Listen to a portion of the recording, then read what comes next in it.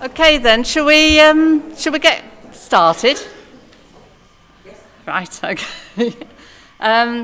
Well, I'd just like to start the event today by welcoming everybody and thanking everybody for making the effort to come today at what is the first of a series of lectures, Florence Nightingale Foundation lectures that are going to be hosted here in Manchester. And this is a tripartite arrangement between the School of Nursing, Midwifery and Social Work at the University of Manchester, the Central Manchester University's Foundation Trust and the Florence Nightingale Foundation. I'd like to start by offering Karen Luca's apologies for head of school at the university. Unfortunately, she was called away at short notice and so isn't able to chair the event today.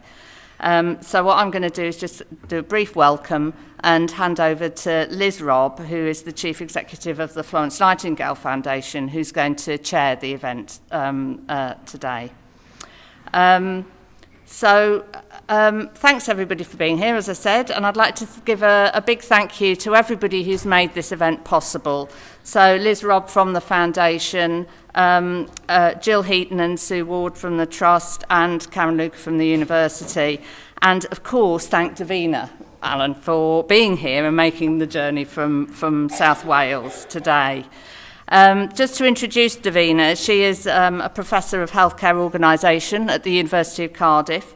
She's an adult nurse by training and trained in Cambridge. Her academic background is in sociology. She has a degree and a PhD in sociology, which she obtained from Nottingham University. And her area of research is in healthcare organisation. And she's particularly interested and passionate about the role of nursing within healthcare systems. And she's recently completed a Health Foundation Improvement Science Fellowship, and I think some of that work is going to form the basis of her lecture today. So just to let you know that this is the first in a series of lectures. We're aiming to have about 3 or 4 a year over the next few years. And we do have a list of the initial speakers around for people today. We're going to alternate venues between the university and the trust and try and sort of tinker with the times to make them as accessible to as many people as possible. So I think that's enough by way of introduction. I didn't introduce myself, did I? I'm Angela Todd. I've got the Florence Nightingale Foundation Chair in Clinical Nursing Practice Research here at Manchester. It's a joint post between the Trust and the University and the Florence Nightingale Foundation. Okay, so I'll now hand over to Liz Robb, who's going to chair the rest of the event today. Okay. Thank you very much, Angela, and good afternoon, everyone. As Angela said, I'm Elizabeth Robb and I'm the Chief Executive of the Florence Nightingale Foundation. And our whole aspiration in the Foundation, for those of you who don't know about us, you will have heard the name Florence Nightingale, is around maintaining the legacy of Florence Nightingale. Now, I've always said that Florence Nightingale was the original healthcare researcher, because had it not been for her Coxcomb diagram and her first use of pie charts ever to demonstrate that people were dying far more frequently from infection than they were from their actual wounds on the battlefield, then there wouldn't have been this huge change in the way hospitals were organised, supplied, the actual importance of the environment and cleanliness in healthcare, and that is a very, very long time ago, and yet so many of her teachings are still alive today.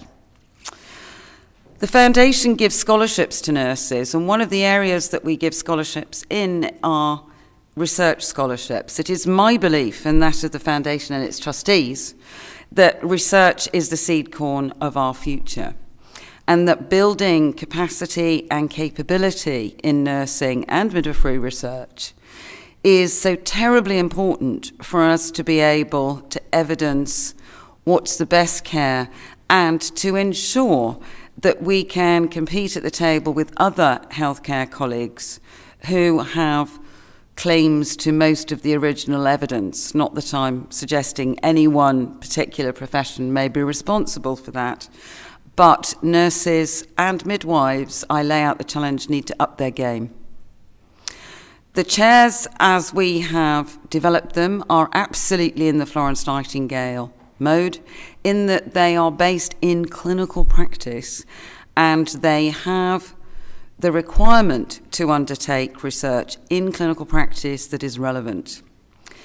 I'm delighted to tell you that last week we appointed our 7th such chair at the University of West of England, and one of our chairs is associated with the University of Cambridge. Now, before you all jump down here and say, there's no undergraduate nursing at the University of Cambridge, you're absolutely right, there isn't, because that 800-year-old university that is thought to be still at the top of the tree in the world did not think it was important to have an undergraduate nursing school. But we've made jolly sure now that they have a professor of nursing research as part of Cambridge University, which I think is a real achievement as part of the Florence Nightingale Foundation Collaborative.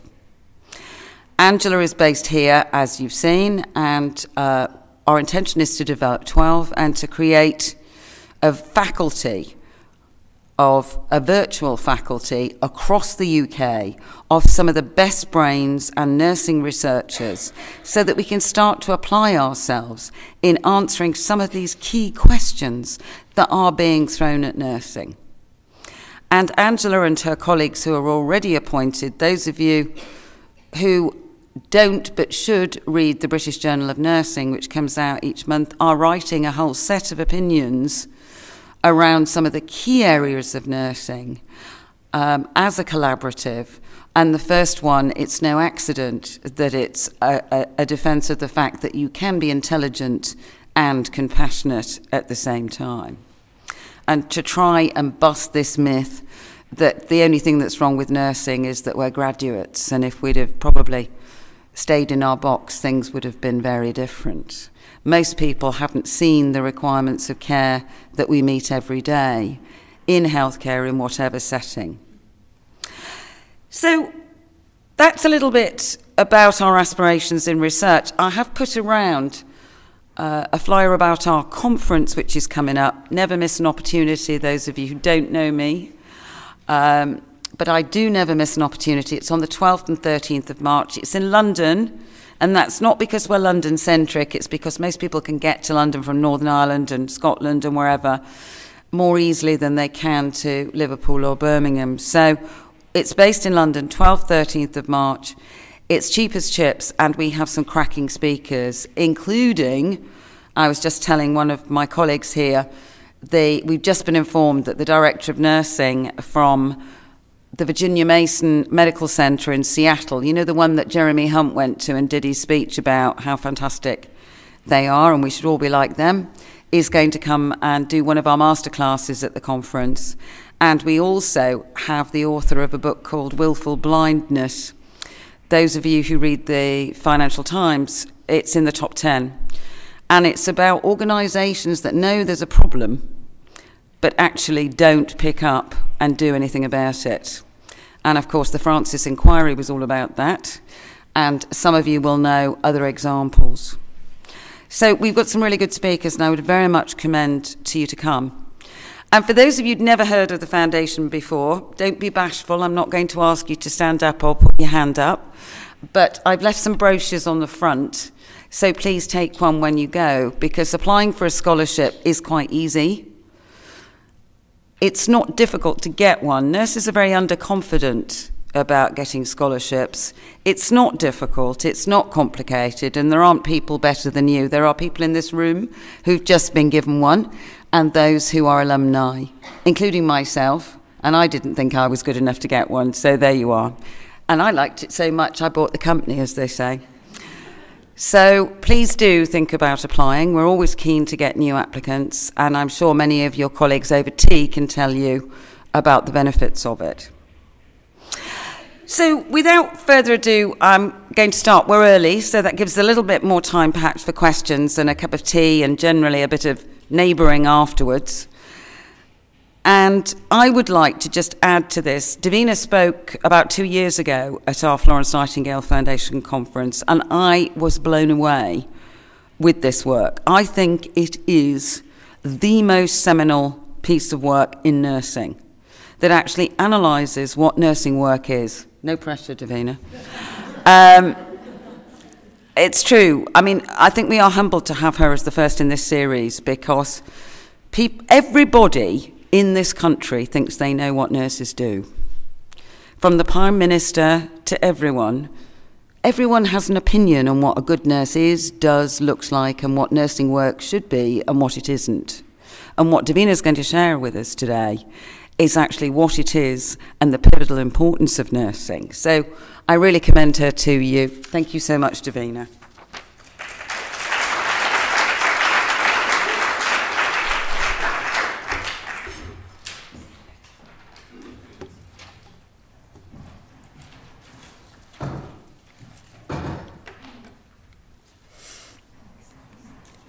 Okay. Well, thank you, Liz. No pressure, as you say. Good afternoon, and thank you, everyone, for coming. It's very reassuring to see so many people here, and thank you to Angela for inviting me to kick off this event. It is a real honour. Can everybody hear me okay? Good. Louder? Louder? Microphone? Is that better? Yeah? I'm not very tall. I should have worn my heels. Okay. What I want to do this afternoon is to share with you some headline messages from a recently completed piece of research on a relatively neglected aspect of nursing practice, and that's the contribution that nurses make to everyday healthcare organisation, or what I've called organising work. What I want to do is to describe some of the characteristics of this work, which I hope will be familiar to you, and then to highlight the contribution that this work makes to the quality and safety of patient care, and what I hope we can do together at the end of the presentation in our discussions is think through some of the implications of this work and actually the so what question: where do we take this from now?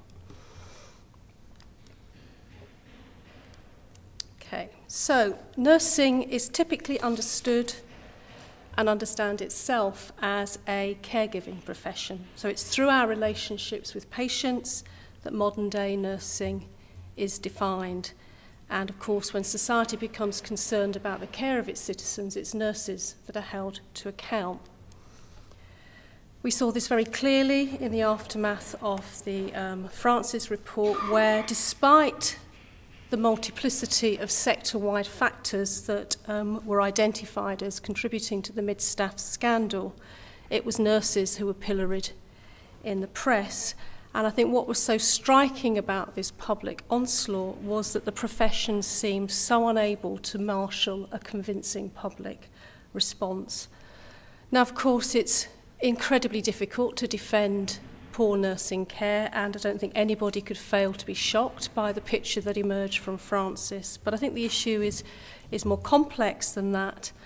I think one of the challenges that the nursing leadership faced in the wake of the criticisms that arose from Francis was this growing gap between how the profession thinks about and describes its practice, and as a consequence how society and politicians understand nursing, and then the reality of nursing work in contemporary healthcare systems. So over the last 40 years or so, nursing's professional mandate, by which I mean the sorts of claims we make to society about the contribution that we're making, our mandate's been typically expressed in terms of a distinctive holistic approach to care. So this is very much a professional model of practice underpinned by a logic that emphasises the primacy of nurse-patient relationships and the exercise of professional judgment in meeting the singular needs of individuals. But of course, whilst we've been pursuing a professional identity based on this professional logic, healthcare organisations are increasingly being driven by managerialism and managerialist logics, which emphasise efficiency, rational legal forms of decision-making, standardisation of work processes, and performance review. Against this backdrop, research regularly reveals that contemporary nursing practice bears only a fleeting resemblance to the profession's patient-centred ideals. And it's not simply that nurses are increasingly distant from direct care delivery, although I'm sure most of you would recognise this to be the case. It's also true that nurses are undertaking a wide range of activities that contribute importantly and positively to the quality and safety of patient care, but which are not captured by this prevailing professional image of nurses as caregiver. And in fact, we actually lack a language with which to describe these elements of the nursing function, which is why I've coined this term, organising work. Now, if you look at research on nursing work, what you typically find is that studies are informed by what I call a deficit model. And by this, I mean that they tend to focus on problematising the gap between our professional ideals and nurses' actual practice. And their aim is always to seek ways of addressing this mismatch. So what is interesting, I think, is that although some people have estimated that organising work can take up to 70% of the work that nurses actually do, it's never been studied in its own right. It's only ever been seen as a distraction from the real work of nursing, which is direct care delivery. So in my work, I've tended to take a different approach. I've try to move away from the assumption that we can define the essence of nursing in some predetermined way, and my approach is to focus instead on the work that nurses actually do and the circumstances that make that work necessary. So what do you see on the slide there? Do you see a vase or do you see two faces? Of course, this is the famous optical illusion, the Rubin vase, and it's often used to illustrate the concept of figure and ground. So depending on whether the white or the black colour is seen as the figure or the background, then the brain will interpret the picture as two different images. And the idea is that it's probably difficult, or in some cases impossible, to see both of those images at the same time. What I want to do today is to bring about a figure-ground reversal in the way in which we see nursing, and to place direct patient care for the moment into the background and bring to the foreground this other aspect of the nursing role, the organising work.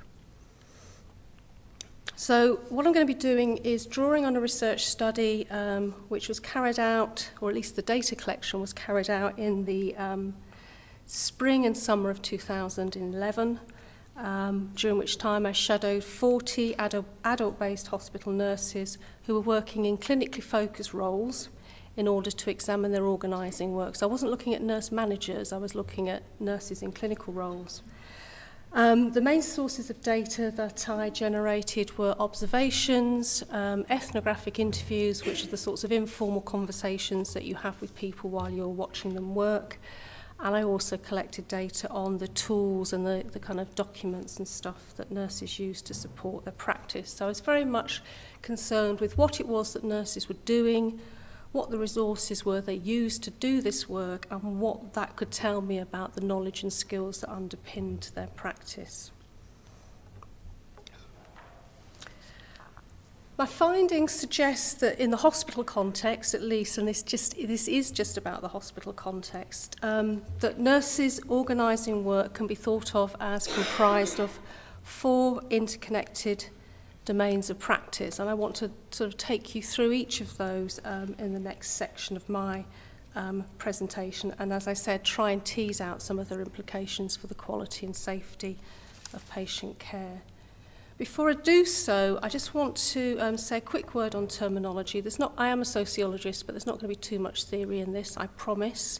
I'm going to be using this notion of a care trajectory, and what I'm using that to refer to is both the unfolding health and social care needs of patients, but also the total organisation of work that's associated with attending to those needs.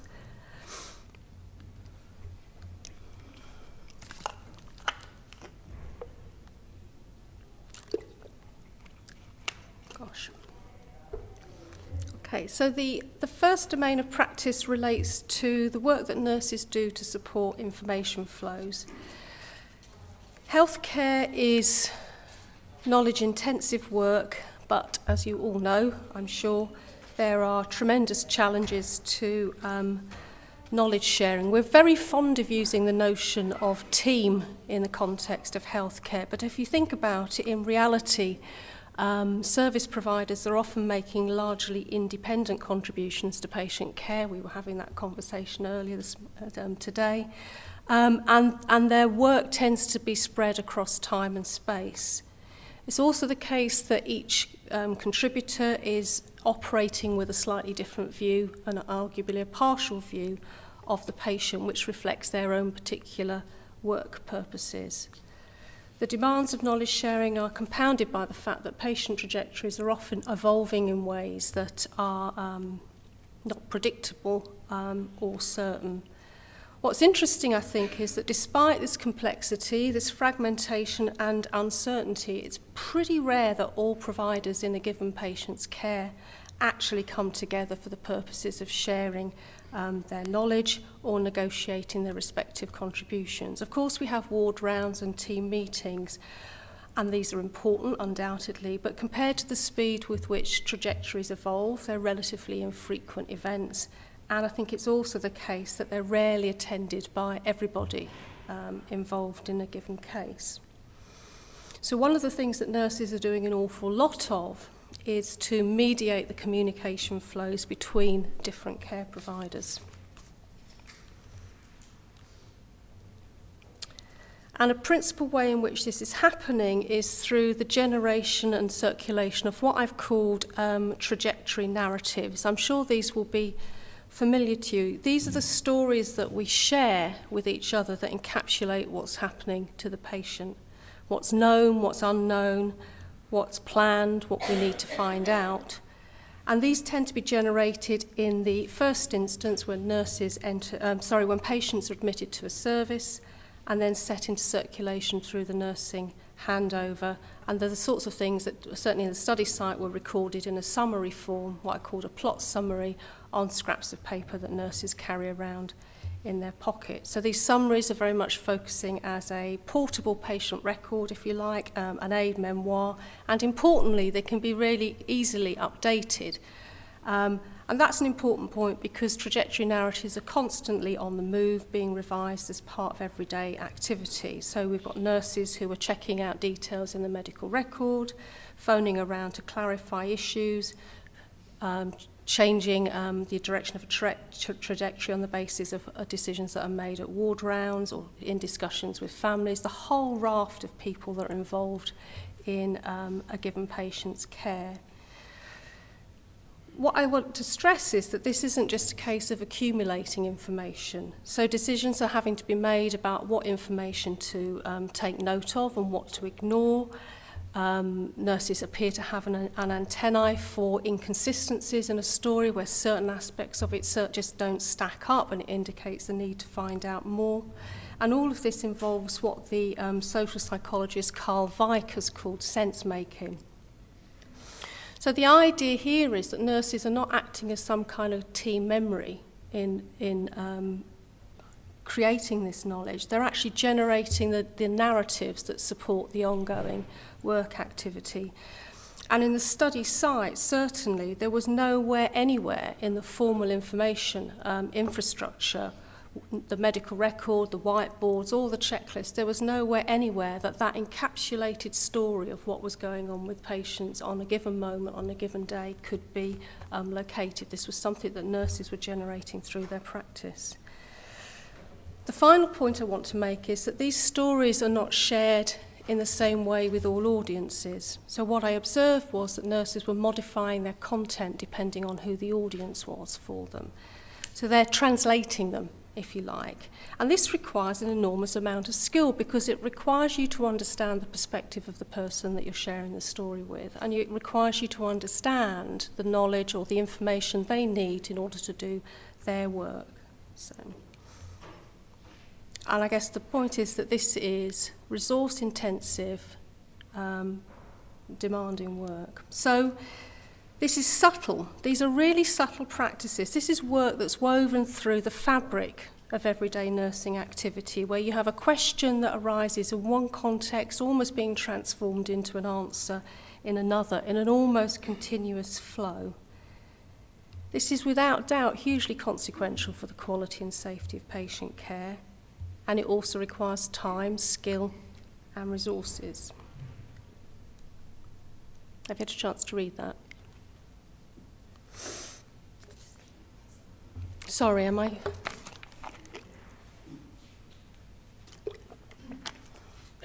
Wave at me at the back if I'm going quiet again. Okay. The second set of organising practices is the work that nurses do to articulate trajectories of care by ensuring that the different actions, people and materials are lined up in the right order, in the right place, at the right time. Let's just start this section with a story. This is from the Patient Stories website, and it's the story of Julie Carman, who in 2008 was involved in a road traffic accident. She suffered injuries to her face, her jaw and her legs, but nevertheless made a good initial recovery and thought she'd be back at work within 3 months. 3 years later, she was still undergoing treatment, having had 2 emergency admissions to hospital with acute cellulitis and sepsis. It was a series of what Julie describes as everyday communication failures that conspired to create delays in her treatment. She simply didn't get antibiotics when they were needed, and she believes that this led to her slower physical recovery. As she describes, it wasn't that individual care providers were uncaring, it was simply that her care fell through the gaps in the system. And it's those gaps in the system that articulation work is intended to prevent. You think I was running out of water? So this idea of articulation work, it's not mine. It was coined by the American sociologist Anselm Strauss in a groundbreaking study of the social organisation of medical work. It comes from the term articulus, which is the Latin term for small joint, and this refers to the kind of act of connecting things together to allow movement. So the idea of articulation work is that it refers to all the additional work that's needed in complex organisational processes to make sure that all the elements and the components cohere. It's the work that supports the work, if you like, and again it requires skills and resources over and above the immediate task at hand.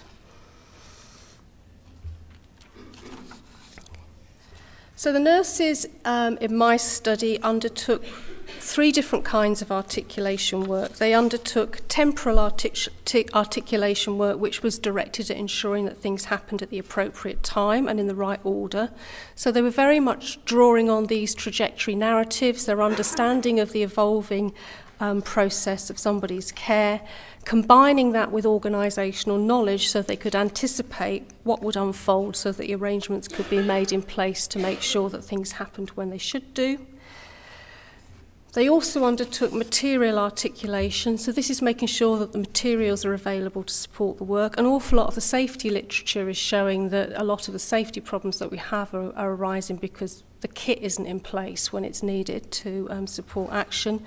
And nurses were supporting this in 2 ways. Firstly, just through the routine work that they did to maintain the clinical environment, making sure equipment was functioning and stores were stocked, those kinds of things. But secondly, the work that they did on a situational basis to support specific actions. And so this was particularly important when people were operating under pressures of work, when action was time critical, or, as is often the case, staff were unfamiliar where stuff was kept in a particular unit.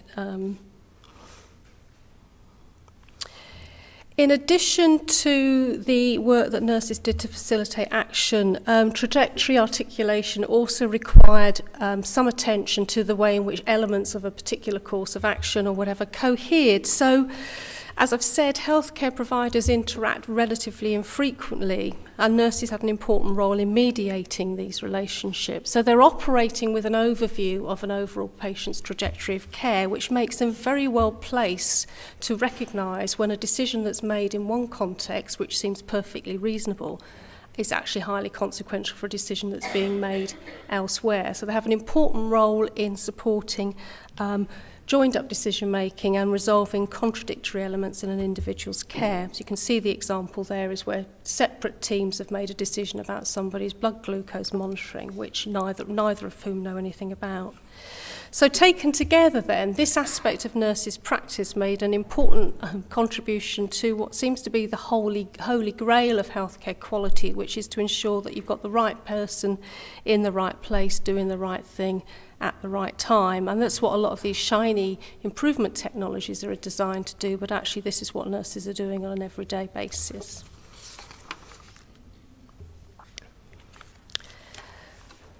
My third domain of practice I've called matchmaking, and I'm using this to refer to the work that nurses do in matching patients with beds. Hospitals have this daily challenge of making sure that they're balancing this demand of an unknown and variable volume of patients, but ensuring that they have a sufficient but not excessive number of beds available for individuals with differing needs. Now, historically, doctors have controlled their own beds, and then in the late 1980s, we saw the introduction of sort of centralised bed management and the use of bed managers, many of whom were actually nurses. Increasingly, however, in today's NHS, or certainly in the study site, the work of managing beds and patient flows is actually being distributed across the entire organisation, and certainly here it was nurses who, from ward to board, were responsible for managing beds and flows through the system.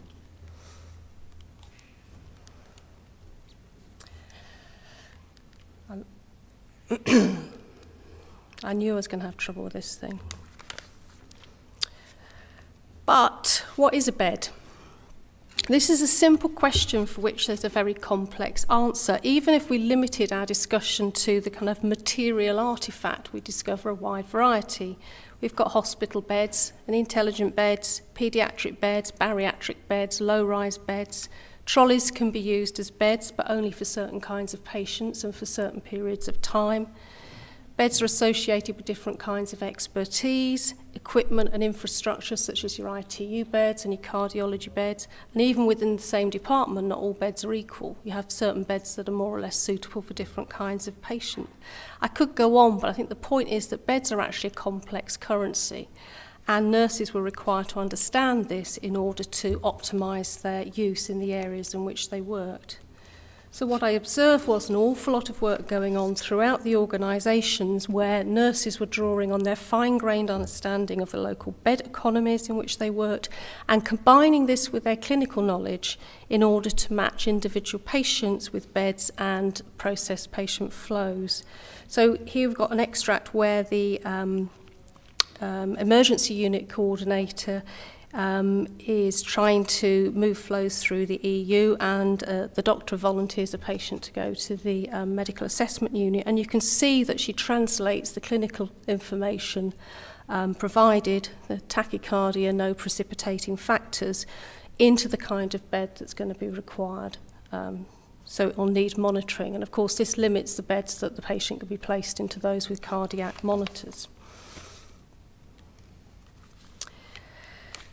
I suspect the same is here. The pressure on the beds in the study site were horrendous, and in such circumstances, matching patients with beds, when there are loads of beds available, it's not that difficult to put patients in beds, but when you're struggling to squeeze people into the system, it requires very careful, skilled clinical judgments and negotiations and accommodations where patient needs being tweaked or beds are being tweaked in order to maximise the quality of care for individuals on the one hand, whilst trying to meet the organisation's responsibility for maximising bed utilisation on the other. So here we have an example where the discharge liaison nurse is trying to call in a favour with a nursing home and get them to accept a heavily dependent patient into a room that's actually too small to accommodate a hoist, on the grounds that this patient doesn't actually get out of bed, so won't need a hoist. And that's a kind of just a way to try and move him through the system.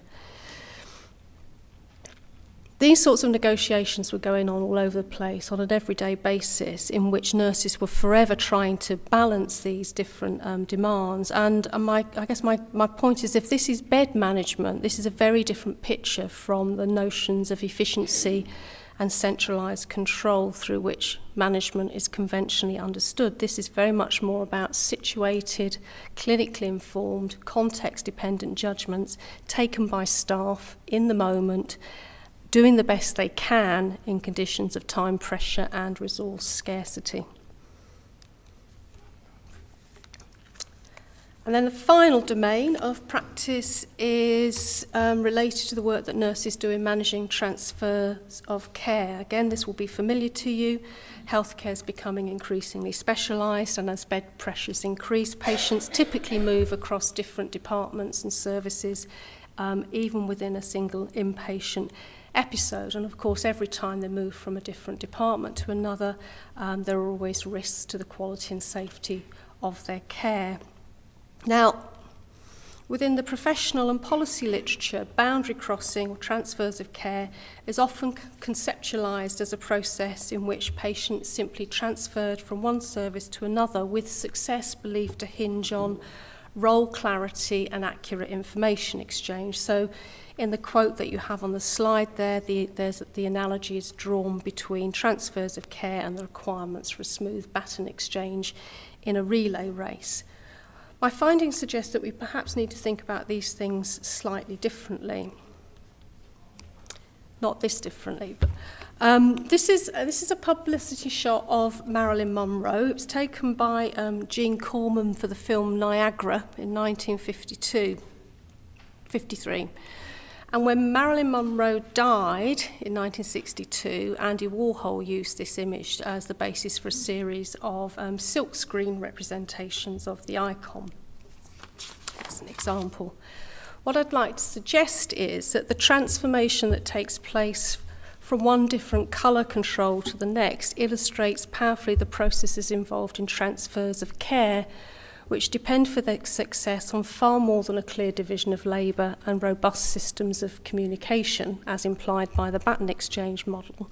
What I'd like to suggest is that in order for the baton to be passed, it's necessary for patient identities to be passed.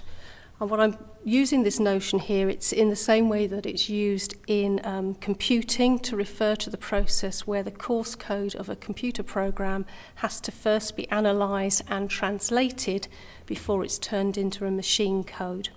So I think we've got a similar process going on here at service interfaces, in which patients have to be translated, if you like, from the work object of one service into the work object of another in order for care to be transferred. So it's not just what I've been doing for the patient in my unit. I need to understand what you need to know about that patient to do the work of your unit.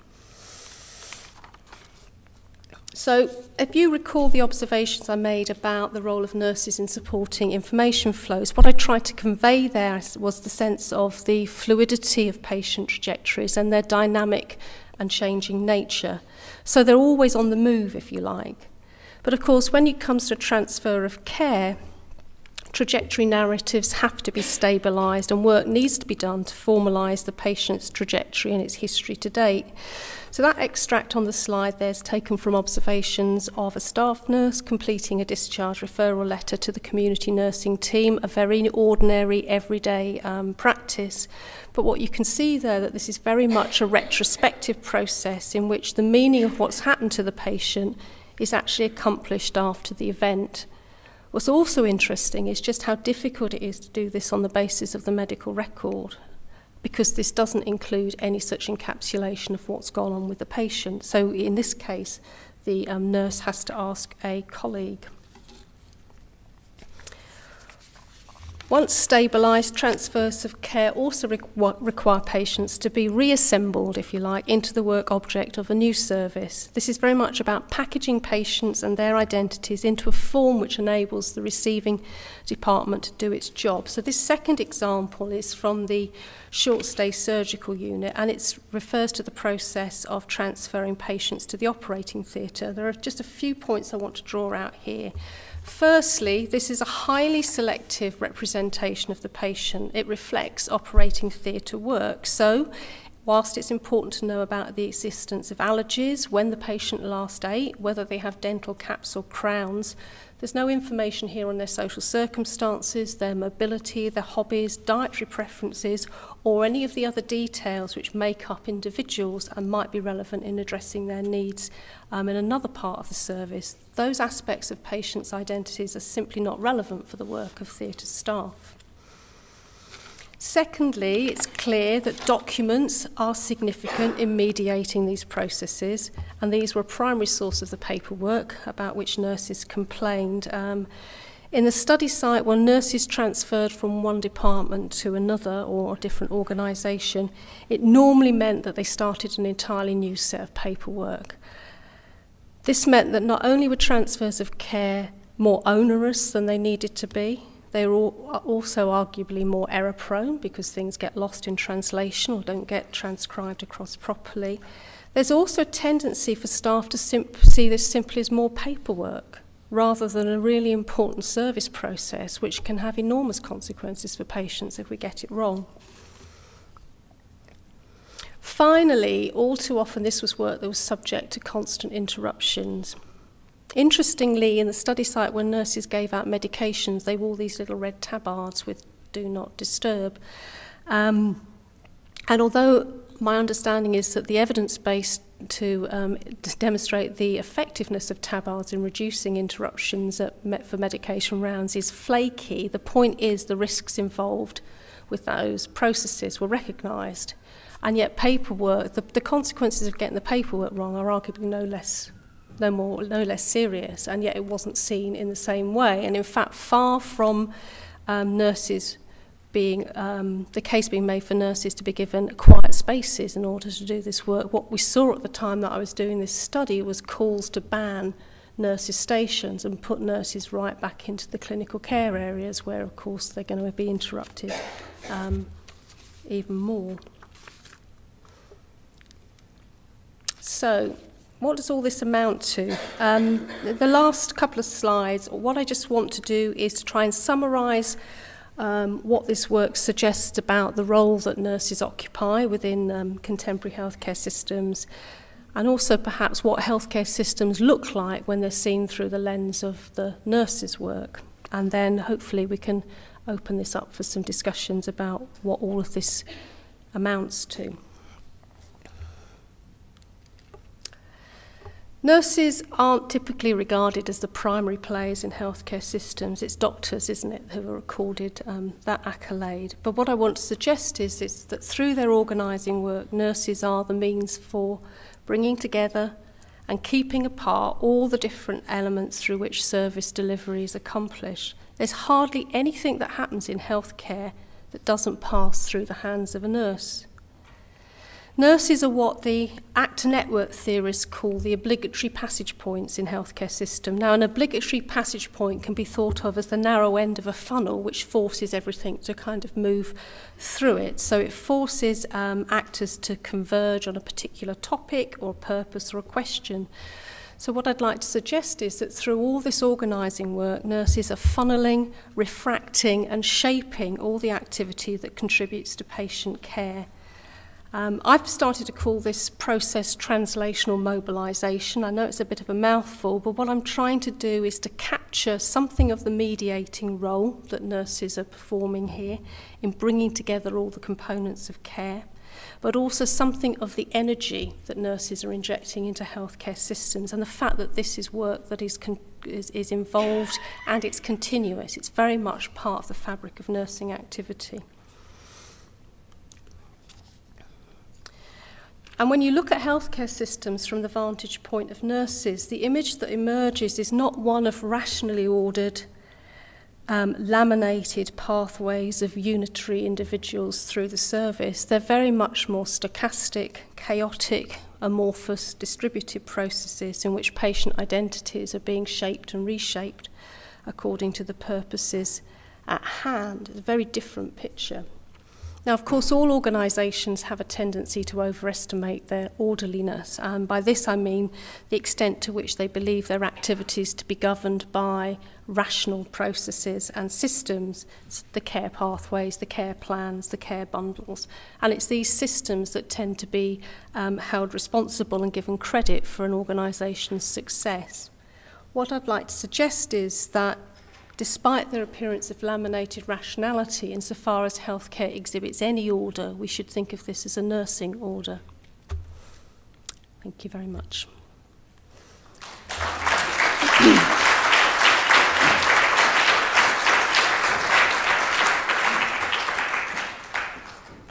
There's my acknowledgements. Well, thank you so much.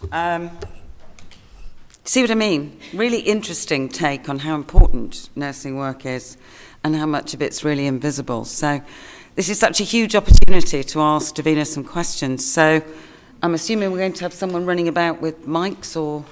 Yes, are we? Fantastic. Well, we're going to try. And what I'd like you to do is say, stick your hand up, say who you are and where you're from. And then I'm sure Davina will be delighted to answer any questions. Yes? Yeah, and can I just say that I see this as very foundational work. It's the first go at having a look at some of this stuff. And one of the things I'm absolutely passionate about is how do we make this sort of stuff have an impact on practice. So if you have any views on the relevance and the implications of this, I have my pencil there ready to take notes. So. Brilliant. So she wants to learn from us, I think, is the bottom line as well. So you look like a very intelligent bunch to me. So what contributions would you like to make? Anybody prepared to put their hand up? Oh, great. Well, as we don't seem to have anybody running, can you stand up and shout?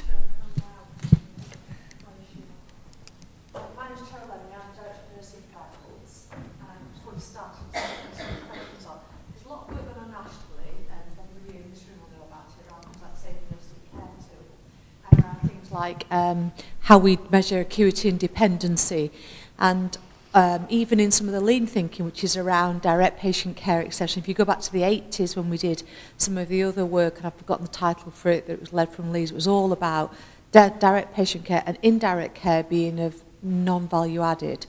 And what we always say here is the indirect is not non-value added. So we do say this is value added care.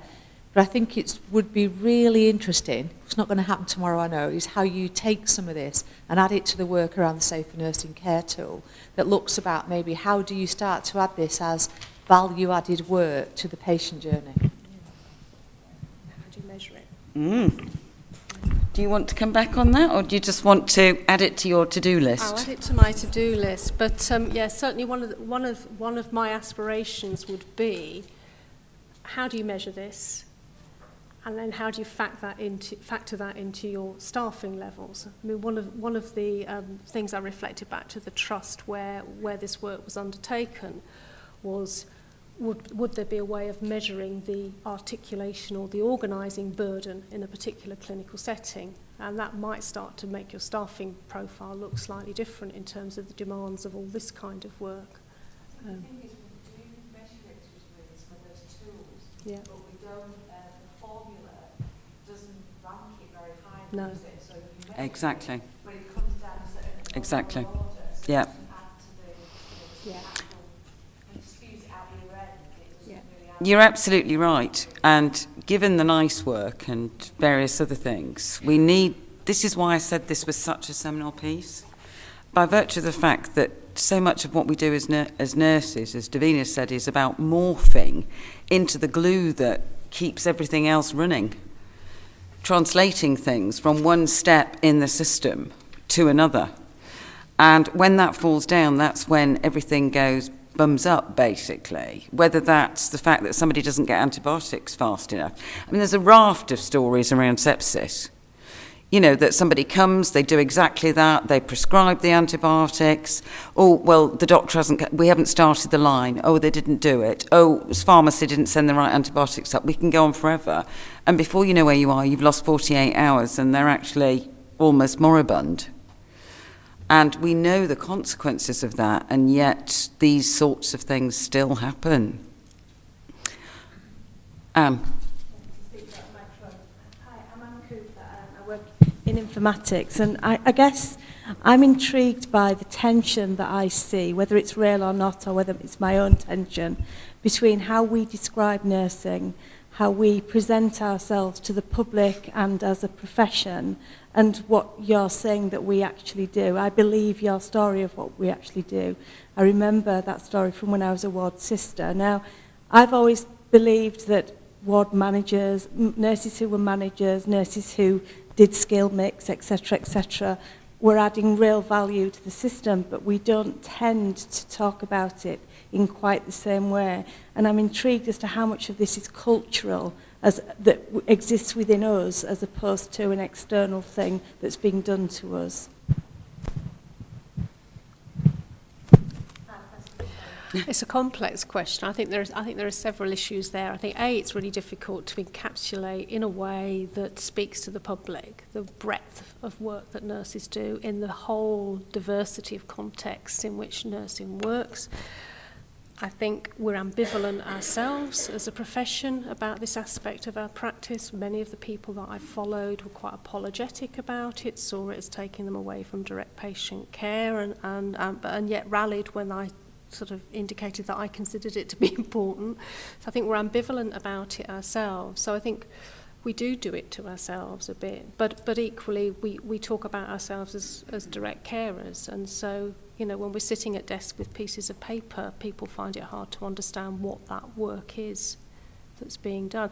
I also think that there isn't a deep appreciation of just how chaotic healthcare systems are, and you have to wonder, if you told the public just how chaotic they were, whether they ever want to set foot in one.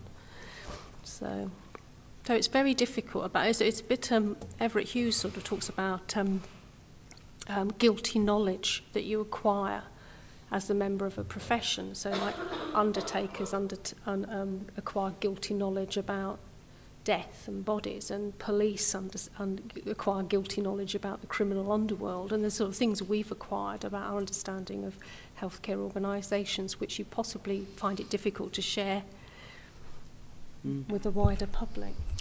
I mean, one of the things that I would like us just to consider is this is almost reverse psychology, because we've spent most of our careers apologising for not being at the bedside, or, the productive ward tries to maximise the amount of time that we should be with patients. I'm not suggesting we shouldn't be, but it's reverse psychology to what we're doing.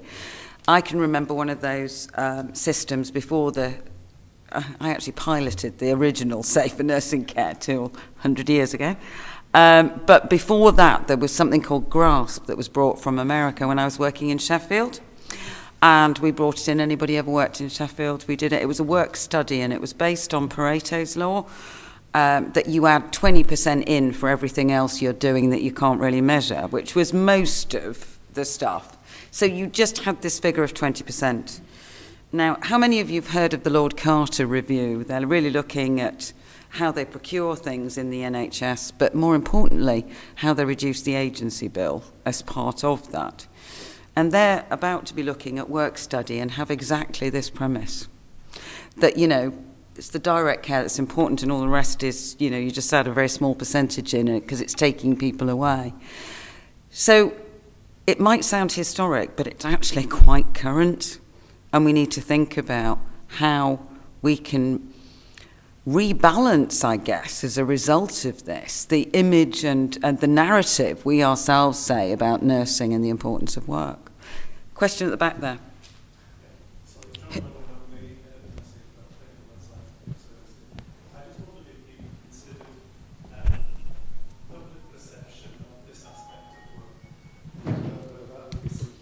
That you might include, because that's one of the criticisms, isn't it, that this aspect of the nurse's role isn't seen of any value by the public, that nurses are talking and on the phone or at the nurse's station and not engaging in direct care. Yeah, I think we have an important PR job to do on that topic.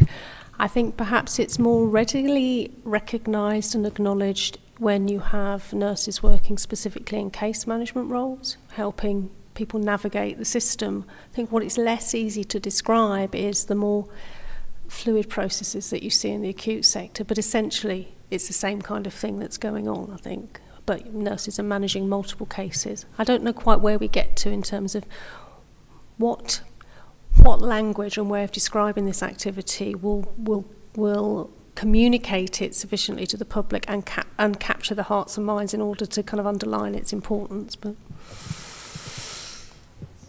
oh, sorry, there's just someone ahead of you. Jill, I'll come to you next. Yes? Sarah Ingleby, lead nurse for Acute Care and Hospital at Night. It was kind of adding to what John had just said up there, which was, the articulation is really important for me, because even when I go home and people say, what have you been doing all day? And you say, saving lives.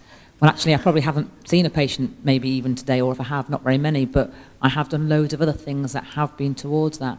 So to give me some of the language and the words that you've used is very important. And I think if that's just for the people who are really close, and I do talk to them about that quite flippantly, how do, as John says, the general public know about this? So to be given the words and to help us to be able to translate that for them and to know what we do will be really important, I think. So as they say, when they come in and see it, and they do often say, wow, you're so busy, but what are you doing? It would be quite nice to be able to have those words. So this is really, really vital. Thank you. Jill? It's Jill Heaton, I'm the Chief Nurse of CMFT. I think it's an interesting question that John asks around how do you persuade the public that what you're doing when you're not at the bedside is equally important. And I think some of that is about how we do it and what we do and how we're perceived to be behaving sometimes. Because the public are relatively straightforward. You know, they come into a clinical area, they see a cluster of nurses. First of all, why they're not with patients. Secondly, what they're doing. If they're making a lot of noise, then they must be having a good time. And they're not here to have a good time, they're here to work. So that can't be right. You know, so people make very quick judgments, whether they're right or wrong.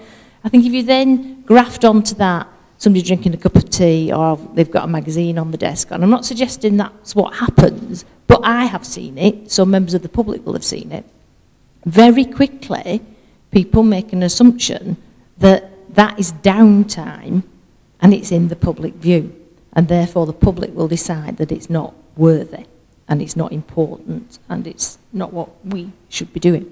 So I think some of it is about how we conduct ourselves in the public arena, how we do that collectively and how we do it individually.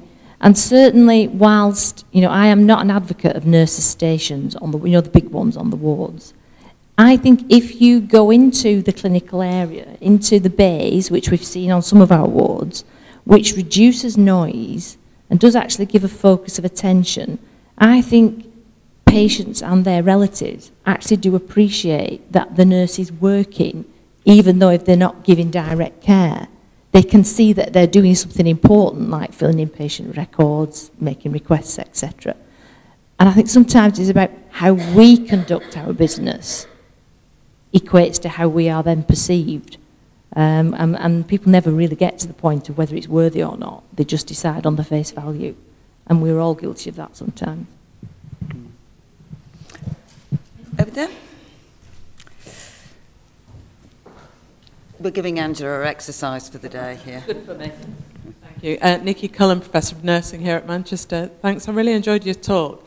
It's not my area at all, but one way in which people have tried to describe and look at and examine what nurses do from a different angle or through a different lens from yours is looking at decision making.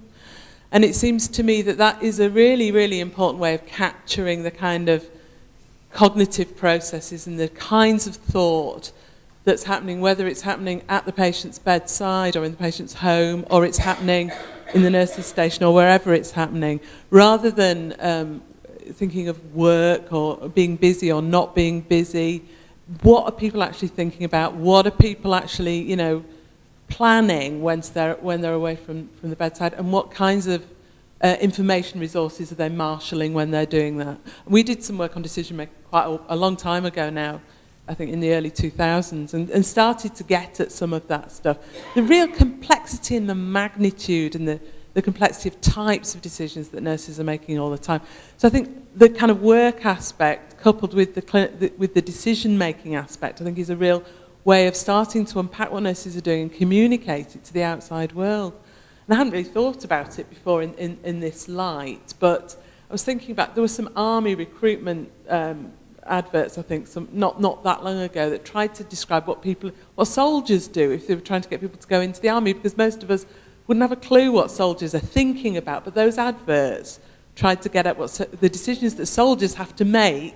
And you thought, oh, wow, I never thought that's what you did in the... Oh, right, okay. And it makes you look at it and think about it in a slightly different light. So it's just something to think about.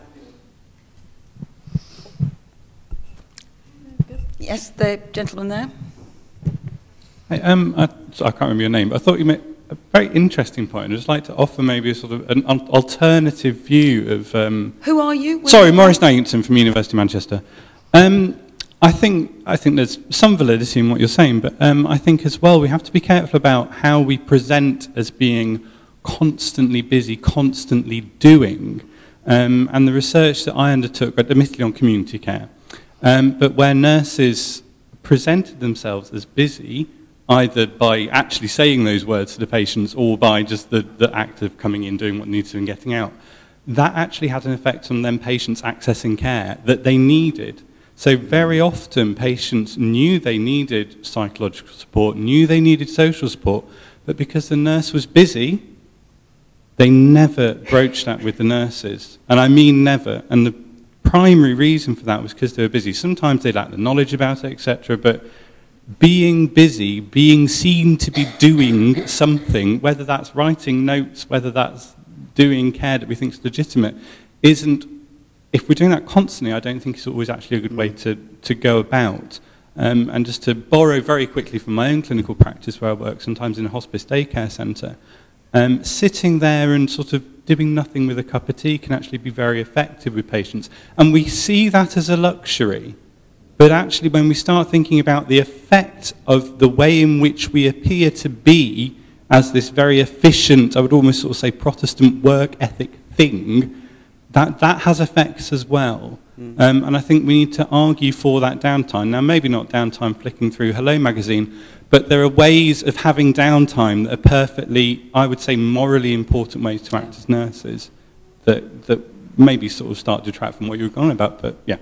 An important point. Davina, do you want to come back on it? Well, it's a related point, and I mean, one of the things I want to emphasise is that I've very much tried today to celebrate the value of this work. I'm not saying that it was unproblematic. I'm not saying that it wasn't more onerous than it needed to be.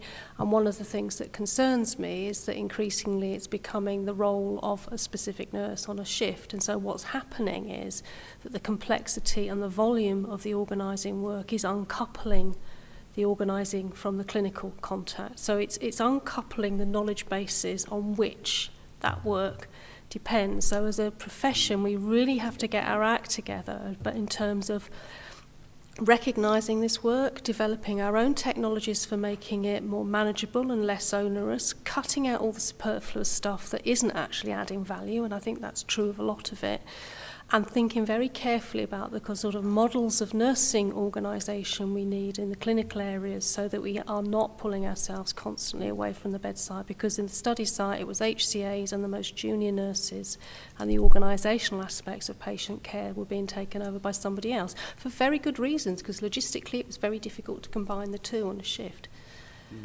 But we need to, we can't address that issue unless we acknowledge that there's all this stuff going on. So. Your next door neighbour had a question. Yes, my name's Karen Kemp. I'm a clinical academic nurse. I work at Central Manchester 2 days a week and then at the university 3 days a week. And I'm a specialist nurse here, and I think it just follows on from the comment that Cheryl made. That in terms of nursing is complex, and the things that I do on a Monday, Tuesday is a whole range of things which are not necessarily at the patient bedside. And it's how to take those actions and how can we measure them and what the outcomes from them. So it's not just what the patient sees, what the public sees, what our managers see. It's what is the essence of what we're actually doing and how can we measure it. So for example, within specialist nurses, the role that I take, a lot of that is to do with vigilance and rescue therapy. So it does definitely have a value, but it's how can we measure it? And what is the outcome from those? And it ties back to how can we prove what we're doing is worth, proving our worth what we're doing. Some work, you're probably familiar with it as a specialist nurse, that you might want to look at is by Alison Leary. She's done some fantastic, any of the rest of you as specialist nurses, some fantastic work on articulating the importance and value of specialist nurses, because in so many areas they're being seen as too expensive and not adding value, but she's actually done some great work. It's well worth reading and citing. Over there. My name is Amanda Kelly. I'm a specialist nurse for looked after children. And I just wanted to echo this lady's comments because I've just recently finished my master's, and the title of my master's is What is it that makes us special? And it's quite timely that I've come to this lecture, because it kind of reinforces that a lot of the work that we do is that organising work, and how is it that we're trying to evidence that rather than just the face-to-face contacts that we're having every day. I do work with quite complex hidden groups within society, and I wondered if that's something that would complement your work within the hospitals. Because you were talking before about caseload work, and how does that differ to sort of working on wards and stuff? Because my work is very much caseload focused, and you were saying before that a lot of the organising work is approximately 70% of the time. I would argue that mine's is probably a lot more than that, given the kind of clients group that I work with, really. So I just wanted to echo those comments. Yes, thank you for that. I mean, I did kind of give the caveat when I started that this was a study of organising work in the hospital context, and I think what we now need to do, if we take organising work seriously, is to think about what it looks like in other contexts, what it looks like, what's the proportion of it in different roles, and we can really start to get to grips with it. I did collect some data initially on community nursing, but as I started to try and write this stuff up and analyse it, I realised that I couldn't describe what nurses were doing without describing the context in which they were working, and it was damn nigh impossible to describe the community and the hospital context at the same time. So because the data I had on community nurses was relatively limited, I've left that out. But I think, I would really, it would feel as if I'd made a difference if people were to pick this up as a stream of research and run with it and look at it in other places. So. Go on then, Angela. I know I've got the mic, so that's... Yeah. Possession is 9/10 of the law. Yeah, I just wanted to pick up on the nurse specialist bit, because last year we did a study on lung cancer nurse specialists and access to treatment, and it was an interview-based study with observation within multidisciplinary teams, and nearly everything you said connected with what we observed happening. So in terms of the clinical nurse specialist and how their role unfolds in the day-to-day world of clinical practice, I can really see your analysis adding some understanding. So there are a couple of things I think I wanted to pick up on. First of all, your issue about how do we demonstrate that. And I think one of the things is to try and find an outcome that really matters. And I think for us, we did have some national data that indicated in those centres where patients saw a lung cancer nurse specialist, they were twice as likely to get access to treatment. Our study was understanding what they were doing that made that happen. So I think it's linking what you do to an outcome that matters, I think, is the first thing. And the second thing that I'd like to say is that if there are any nurse specialists in the Trust who would like to get together and talk about this, I think, and really try and think that through about that work which is invisible, which is so crucial, then I'd be really up for that. So that's if anybody is interested. And Alison Leary is one of the Florence Nightingale Scholars, Indeed. and she'd be delighted to come up and join you as part of that. My third point is related to Alison's work, which is about under pressure of caseload, it's the work that's left undone. Yeah. And I think that's another element about it, which is very important to look at. Yeah. I mean, sorry, I'll come back to you in a moment. Just to add to this, that, there's been a lot of media spotlight on the RN forecast study about nursing workloads and nursing numbers and work. And what particularly that study looked at is when you're short of registered nurses, there's a whole raft of nursing work that's left undone. But I've got a slide that I'll be showing next week at a conference on that, and 66% of the work that's left undone is communicating with patients. It's all this communication stuff, which is so important when people actually analyse and say they weren't compassionate, because it's the listening, it's the talking, it's the reassurance, it's the educating, it's the explaining. All of that stuff is in this box that's communication. That again, we leave out because we haven't got time to do it, the very point that you were saying. Anne, you wanted to make a point, then I suppose we ought to. Just to make the point, really, just to say, first of all, I'm a hospital nurse. That's my context and my background. But increasingly, I find myself trying to take the position of people who work in communities. And I can't stress strongly enough the need for us to understand better what nurses in community settings are doing. It's fine in hospitals in many ways. We don't quite measure things in the same way. We're being driven towards a model of caseload that's based on visits in community nursing. Visits as a measurement is not going to pick up the things that you're talking about. And it makes me really, really concerned, particularly when I hear the specialist nurses, where there are some parallels, I think, talking about the work that's not done. Absolutely. Oh, okay, one more question over there. Gentlemen, you're the final.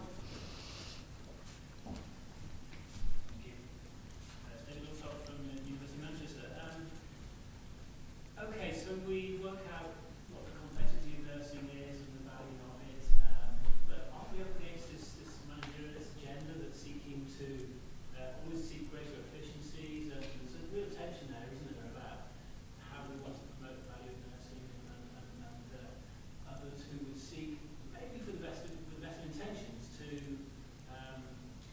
seek greater efficiencies regarding skill mixes and reallocating work and nursing tasks to other groups where maybe they're in a less skilled way. We do have a challenge here for what seems really valuable. Yes, I think we do have a challenge. There's no doubt about that. I mean, I think my response is firstly, I mean, I guess we have to be politically more savvy, but in the day job we have to function in the systems in which we find ourselves. One of the things I would say about the value of, I think, or one of the consequences of what I've done here is to start to enable us to resist and think more carefully about the sorts of management technologies that are being thrust upon us that look like solutions to the challenges that we're facing and actually just clutter up the workplace even more. They look like shiny solutions, and but they're not. And I guess my ideal would be if nurses were actually to start to reclaim these practices and this knowledge for themselves, and then start to say what technologies and support do we need in order to do these things better. I don't think you're going to lose the need for organisational work in nursing. It's an organisationally embedded profession. It's grown up with the growth of the modern hospital, so we're always going to have those pressures around us. But we're working in difficult times. I accept that. Well, I'm going to leave it to my colleague Jill Heaton, your Director of Nursing, to sum up. But thank you, Davina, from me. Good afternoon, everyone. Thanks for that, Liz, and particular thank you to you, Davina. Incredible food for thought, fascinating perspective, and I think it really just crystallise what we do, the breadth and the range and the scope of our practice, whichever field you're in. And it's not surprising that we go home tired in the evening, really, is it? It's a very simple way of putting all of that in a nutshell.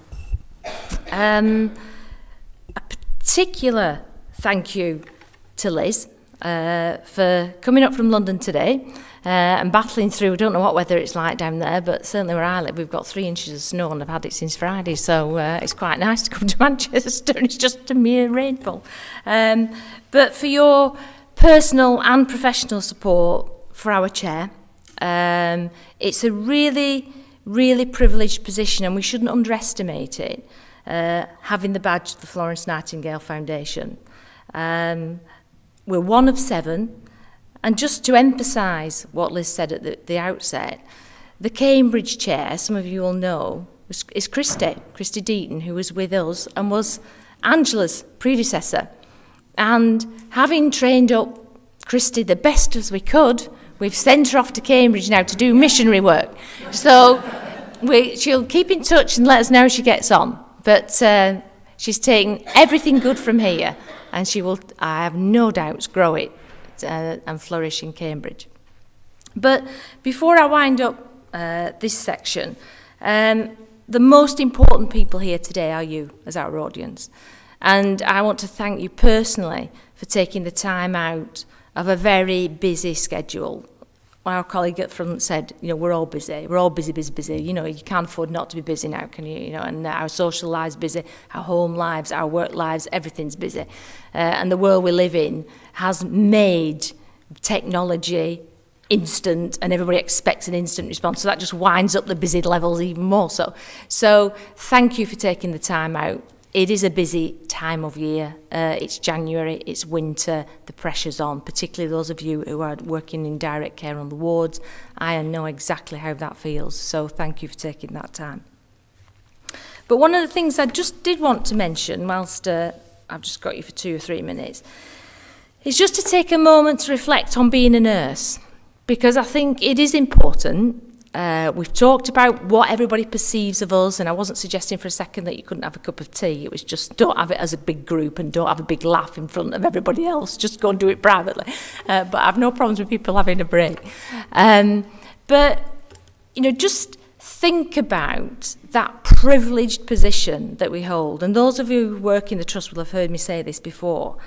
But, you know, we are amongst a very, very rare and unique set of individuals professionally who are given that privileged access to patients and families and their carers and individuals, clients in the community, whether in the acute or other sectors, at their most vulnerable times, at the beginning of life and probably more importantly at the end of life. And whilst we can't necessarily influence the outcome of what's going to happen, we can actually make a difference. We can make that outcome and that experience better for those families and that patient. And the number of people who I've had experience of thank me directly and thank me for the care of staff in the hospital for making what was a tragic set of events better for them and more tolerable. And it's all the stuff that we do that Davina's described that gives us the opportunity and the experience and the knowledge and the expertise to do that without even thinking about it. But we can make a difference even in tragic circumstances, and we can help families and patients through very, very difficult times through our care and through our input and through our compassion and our kindness. And we all know when we're on the receiving end of those qualities what that feels like. And we all know what it feels like when you're not on the receiving end of it. So remember the day you took on the badge of being a nurse and how proud you felt. And when you wore that uniform for the first time and you thought, yeah, you just bristled a bit. You might not have let on. You might not have just disclosed that to anybody. But I'd be very surprised if there's anybody who did that for the first time and thought, oh, it's a load of crap, this. And yet, we hear that. We hear that now from our professional colleagues. And what do we do to people and what do we do to each other to tire them out and to get them to a point where they feel it's okay to say to patients and their families, do you know, it's really hard on this ward and I haven't had a break and so-and-so's been off sick for 3 weeks and nobody's dealing with that and you know they've not done the off-duty for next week.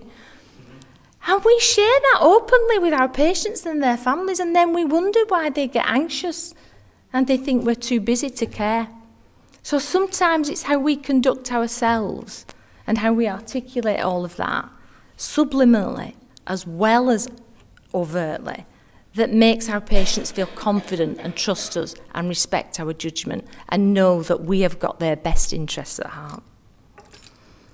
We're entering a really difficult period now in terms of a run-up to the election, and you would have to be living in a cave for the NHS not to be on the front page of whatever we're doing. And I just think it's worth recognising that we are the NHS. Whether we like it or we identify with it or not, we are it. Yeah. So when people look at us and they judge the profession and they judge the NHS, they are looking at us, and we have an opportunity to impact and to make that perception better. So just think about that and try not to be drawn into those difficult conversations, those political conversations, because you will be quoted. Remember what you're going to say, because it will be held up and it will be used as evidence against us. And I am completely apolitical. I don't care who gets in, because I think they're all a shower at the end of the day. But don't quote me on that. But it is a difficult time for us as a profession. And like Davina said at the beginning, you know, we are the fallen angels. You know, gone are the days when we had that ticket that just saying you're a nurse, almost it was like a parting of the Red Sea. It was come through, you're wonderful. People want to challenge us now. They want to know what we're doing. They want to know how we're doing it, why we're doing it. Public expectation has changed. You know, we are a service industry, and the new generation coming through don't have a level of gratefulness about having the NHS like the older generation had. They have an expectation. They have an instant recognition of what's good and what's bad and what they expect and how quickly they expect it and what standard they expect it to be delivered at. So, not surprisingly, sometimes we're having to play catch-up. And I don't make any apologies for that, but I just think we need to recognise it, because we are a very transparent, very public service who are trying to do our best under very difficult circumstances very often and under a lot of pressure and feeling quite under-resourced and undervalued. So I do recognise that, but just try and keep that at the front of your mind when you're out there practising, because it is a bit like being on the stage. But more importantly, we should not make any apologies for seeking knowledge and expertise. We should not apologise for being a graduate profession. Why should we? Like Liz said, why should we? What's wrong with being a graduate profession? I was with a bunch of chief executives last Friday who said to me, you know, Jill, you don't really think they should all be graduates, do you? I said, well, actually I do, yes. And they were really shocked, because I think they thought we were in a little secret enclave and I would disclose what I really thought. And that is what we're up against. You know, nobody would ever dream of saying, well, I don't think doctors should be graduates, do we? Don't think physios should be graduates. But somehow it's all right for us not to be one. So I just think, again, you know, we just need to be ready to stand up, be counted, don't be passive, and remember, at the centre of everything we do, day in, day out, whatever field you're in, we are advocates for our patients, and nobody else can take that role, because that is ours. We have made it ours. We deserve it. We conduct ourselves. We execute it in an exemplary way 99.9% of the time, and I think we should congratulate ourselves and be proud of what we do. And thank you for what you do and what you're going to do and what you continue doing day in, day out in often difficult circumstances. Thank you.